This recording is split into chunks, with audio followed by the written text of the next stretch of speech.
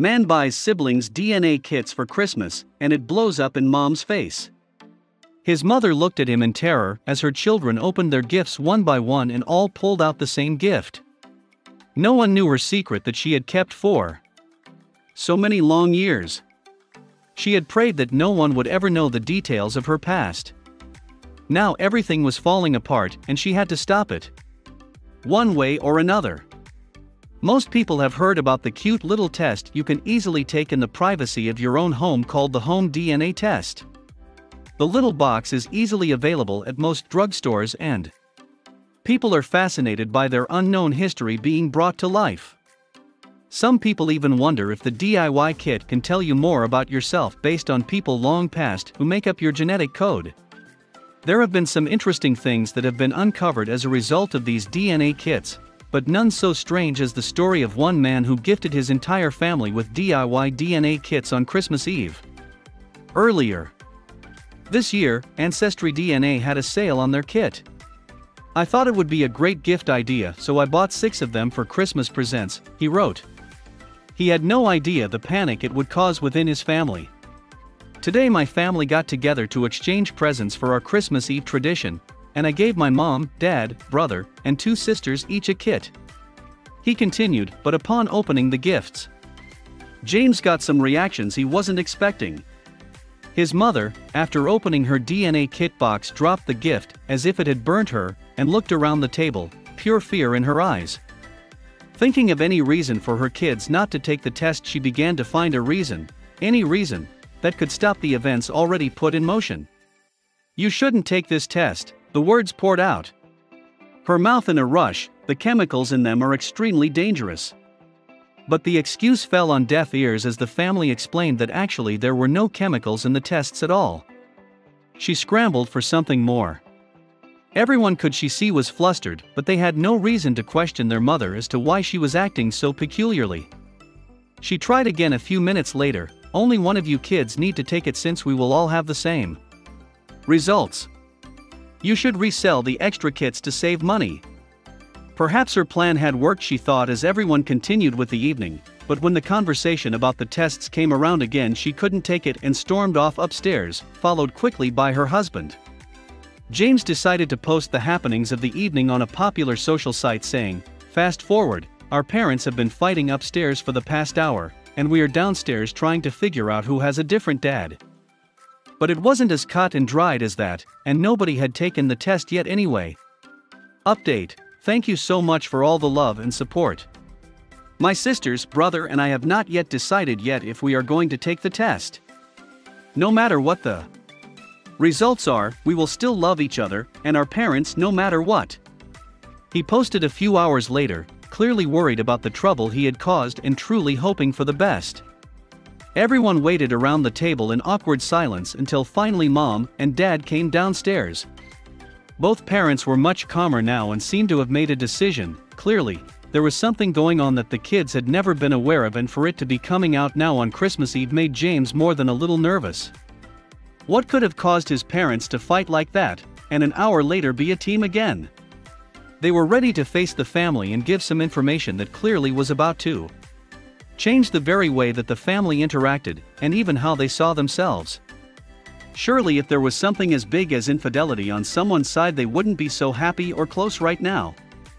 Mom sat everyone down and softly confessed to having a secret. She held her husband's hand and he gave her a nod as she continued to explain exactly how the family had been formed all those years ago.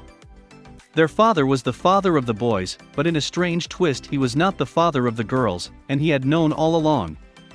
James recounts the evening events in a witty paragraph. Update 2: Christmas isn't ruined. My mistake actually turned into a Christmas miracle.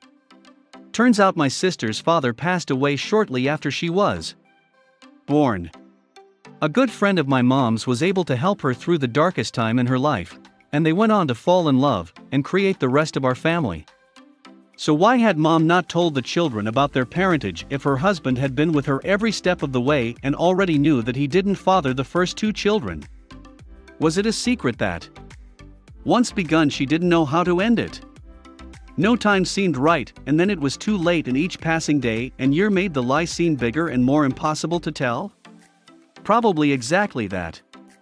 James continued. They never told us because of how hard it was for my mom.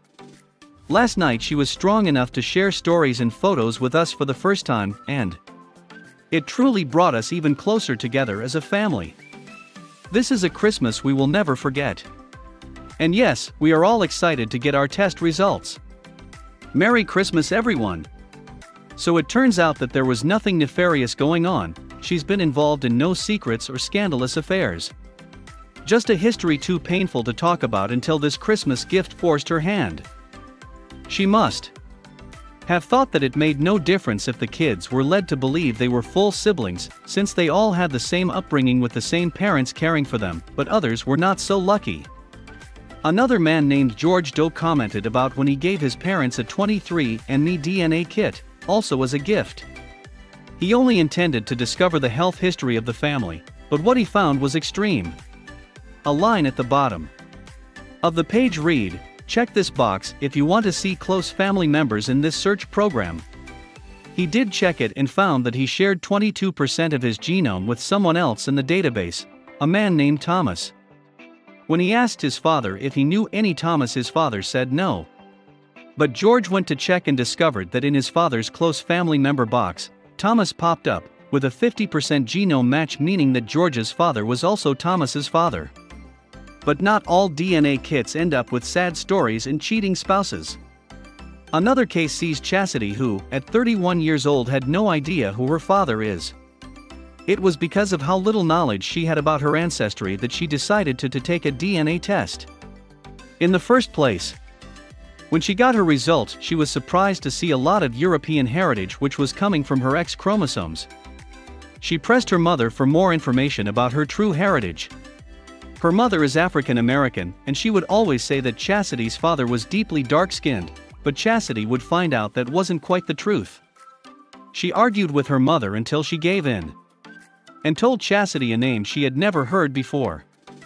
Her entire identity was based on a lie: her ethnic heritage, who her father was, and even the last name she had been using for 31 years. With the name, Chastity tracked her father down on Facebook and messaged him.